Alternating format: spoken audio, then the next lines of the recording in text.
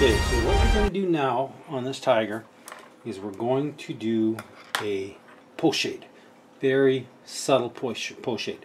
So what we're going to do, and this one you can use any one you want, but I like to use Tamiya because it flows good. I tend not to go with Model Air or any of that because it will plug up the works and you want it really super thin. So we take this and basically all we're doing is we're mixing it up with a brush, and we're taking a brush full and we're dropping it into the thinner. Basically translucent black. You do not want a solid color, you want it very thin. You do this step after you have done your deckling. And that's what you want, is just very thin, subtle, super subtle lines. So we'll get this hull out of the way here, and we're going to start with the turret. And what we're going to do is just some of the more major areas, like this big seam across the top.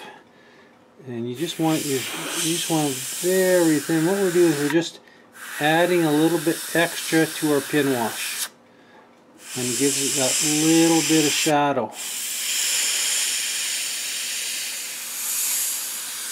Think of it as an enhanced pin wash. Put it in all your seams and all the edges of your panels. This works really great on aircraft.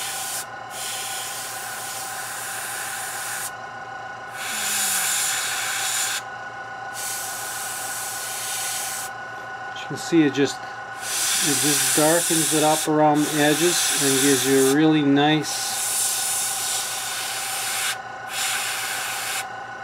extra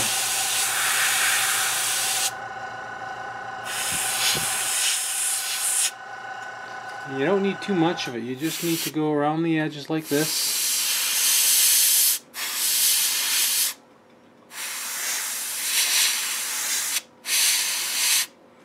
Don't get too carried away, and if you muck it up, well, just wash it off with a little bit of thinner. Not a big deal. Remember, guys, when I said there's no right, there's no wrong, it's just what you like. Okay?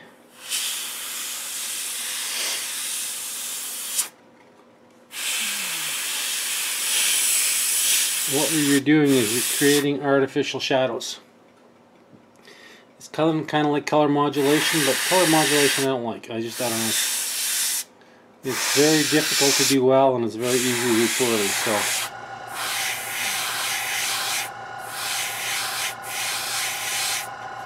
you can see it just kind of makes those seam lines just pop a little bit more, and it's really good for this translucent color on your muzzle brakes.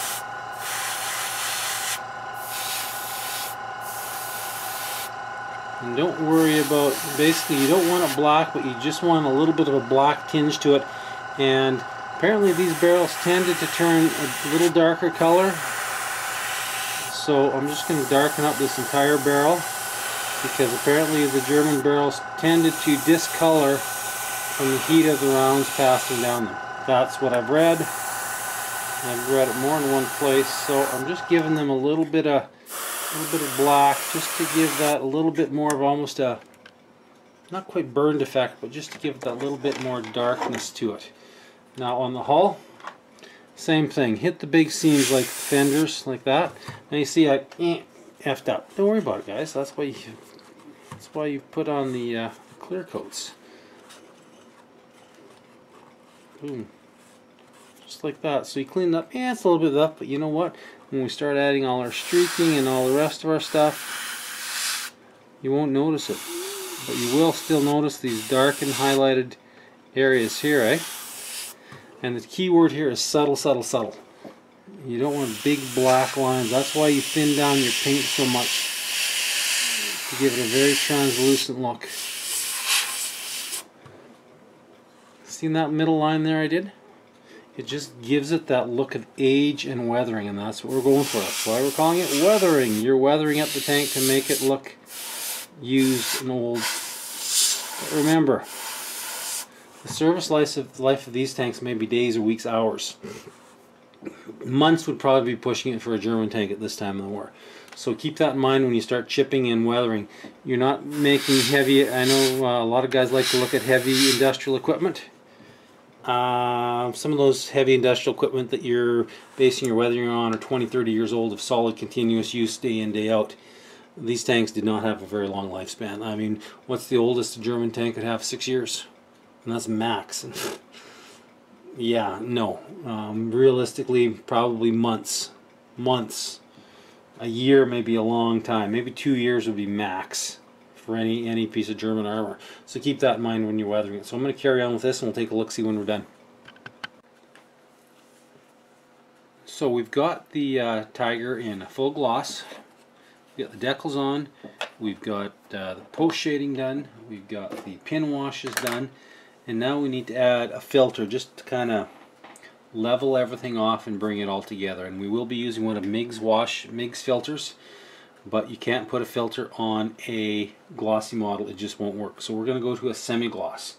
Now you can use a commercially available semi-gloss, but I kind of like to make my own, and with that I use XF86 Clear Flat, not to be confused with the flat base, and of course good old X22 Clear.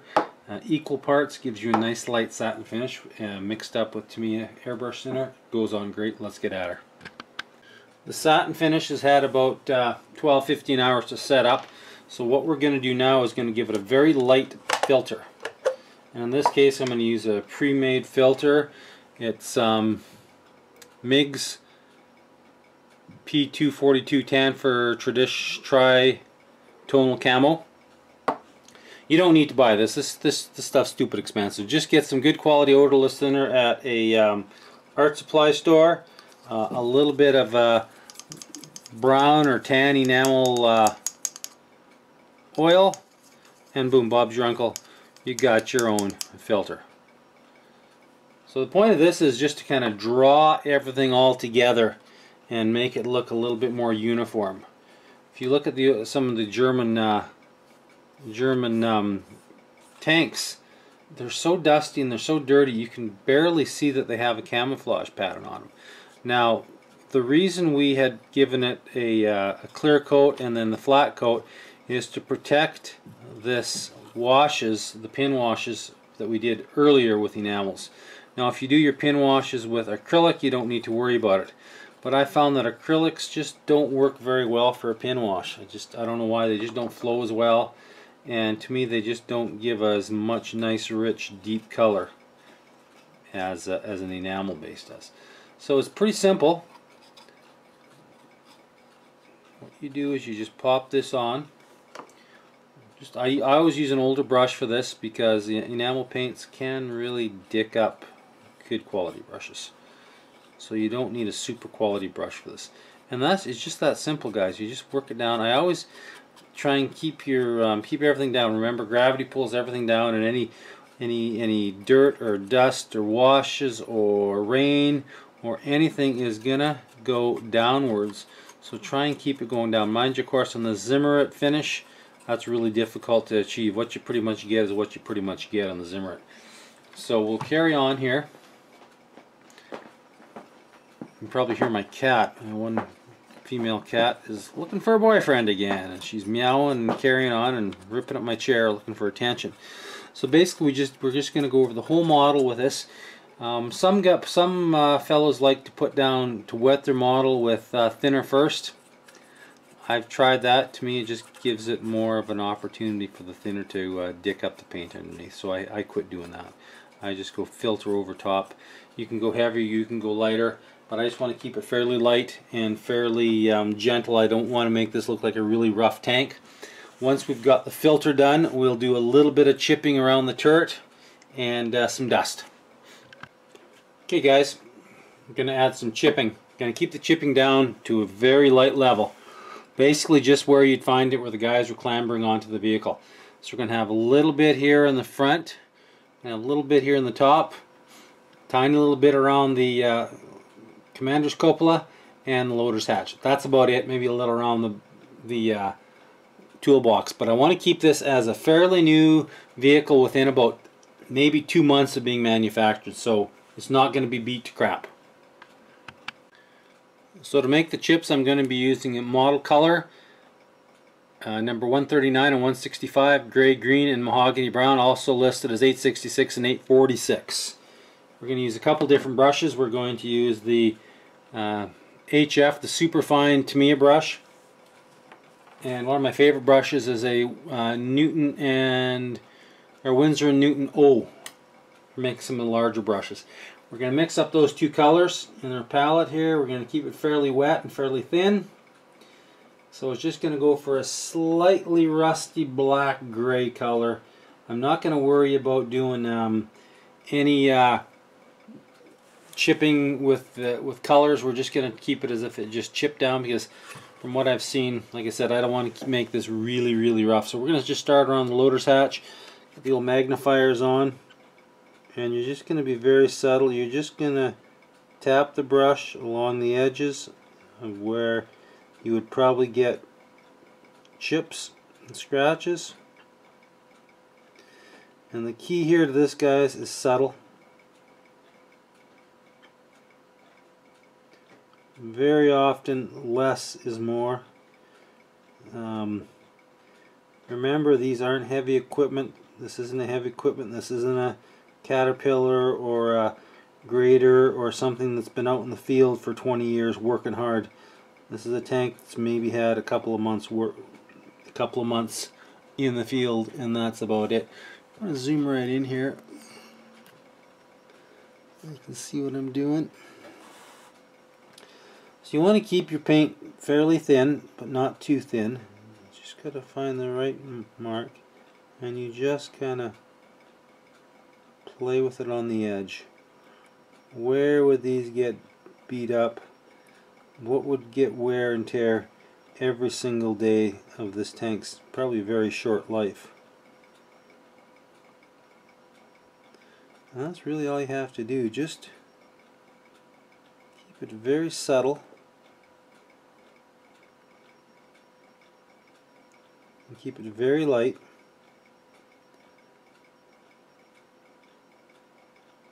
And that's generally how I like to do chips. Now, if you don't feel comfortable using a pen or paint and a brush, you can use pencils. These are Prismacolors, black and dark brown. Picked them up at the art store. I got these at Michael's, I don't know, a couple bucks a piece. Sharpen them up to a really nice sharp point and use them for your chips. It's just as simple as drawing chips, drawing scratches, drawing little areas. And you can really get subtle and you can really get tiny with them. It's I'm not sure how well this is coming in on camera. Let's zoom right in.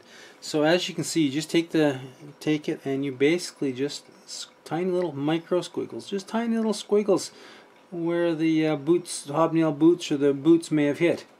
And that's really all it takes, guys, to do some really subtle, tiny little chips and scrapes and crunches, and it doesn't jump right out at you. It's something you see after a little while, after you're sitting there looking at your model for a while. You can see all these little micro scratches where they'll pop out, and they're so much more subtle than paint that they look very realistic. So you can basically go over and do your entire model with these different colors, like this. Just odds and ends here where maybe something hit and somebody stepped or somebody walked over the top of the turret. Scuff the paint. You can make little, if you want to make a long scratch, you can just kind of lightly go like that and bang, there's a scratch. One over there, another one there. Who knows, maybe somebody dropped the ammo box here. It hit, made a couple of big chunks. But there you go. These little pencils are the shit, man. I highly recommend them. You should add them to your collection. That's the Prismacolor pencil crayons. Okay, now we gotta address these nice, bright, clean, shiny treads. They're the right color, but they're way too pretty looking. So what we're gonna do is we're gonna take some old XF20, put it in our palette. We're using some Russian earth and some standard rust MIG pigments. We're going to mix them up into a slurry, a heavy paste, and then slather them on the treads. Okay, we've got it mixed into a nice slurry, which is really making a mess here. And you just brush it on. This one's a little bit heavy in the rust color, but that's alright. We can give it some black wash afterwards. It's a little bit too red, so let's get some black smoke. Remember guys, everything is a work in progress. We'll crash some black smoke into there. That's just way too orange for a fairly new tank. We want it we just want it to look wore, not wore out. So let's mix this up, and as you can see, this turns into a really nice flat metal looking track after it dries off. So keep that in mind guys, for doing tracks, is just to mix up a slurry of thinner, XF20 thinner, and good old Vallejo pigment. I'm going to do these ones up here because they're a little tidy looking up here, and these tracks were cast metal, so they did tend to discolor really quick. Okay, because this model is based in the summer, August of 44, we're going to dusty it up a bit, and for that we're going to try this MIG dust. It's MIG ammo 036 dust. It looks surprisingly a lot in color like the Tamiya deck tan I usually use. So let's just see how it goes. I'm not sure how it's going to spray.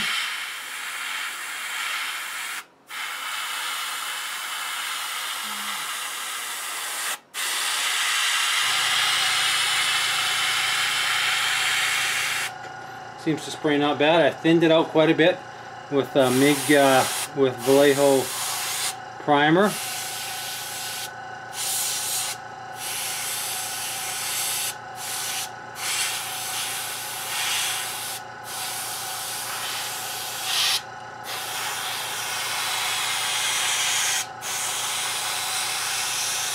We're going to keep it nice and light. I don't want to overwhelm everything.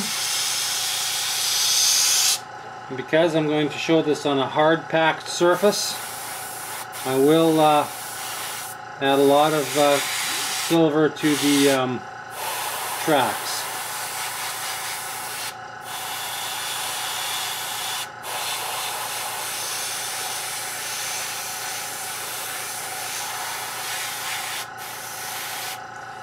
Like I say, you just want to keep this really light, really subtle. You need just very little in your paint cup.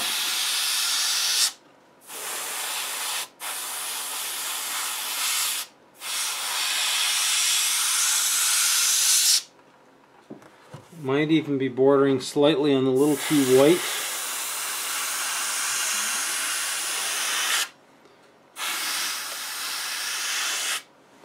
So let me just finish this up, guys. So a couple more things you want to do just before we call this puppy good. We'll take our Prismacolor black pencil and we will color in along the tracks where the steel road wheels run, just to give them a little bit darker look of wear on the tracks. So we've done that front and rear, and we're also going to want to give a little bit of silver dry brushing onto these tracks, because we're showing wear on a fairly firm road surface. Now I've gone ahead and started these. Now back in the old days, you know, you absolutely had to do all your dry brushing with a flat brush. Now I'm just using a sittable large brush. Works good for this kind of stuff, and basically just I'm using what am I using? I mean, you can consider it a little iron breaker. I really like it's a nice silvery chrome, and you basically just use the edge of your brush and just hit the highlights of the tracks. So there you have it, guys. We're going to wrap this puppy up and call her done. But the only thing I've got to do is paint that antenna black, and she's looking all good. So thanks for coming along, guys. I really appreciate this. On the next one, we are going to probably go a little bit heavier on the weathering, do some much heavier chipping, and show a much more heavily worn piece of armor, probably in a winter camouflage scheme. But for now, until then, guys, thanks for watching. Remember to subscribe, give this a like, give it a thumbs up, and give me some feedback. Thanks very much for watching, guys. Appreciate your time.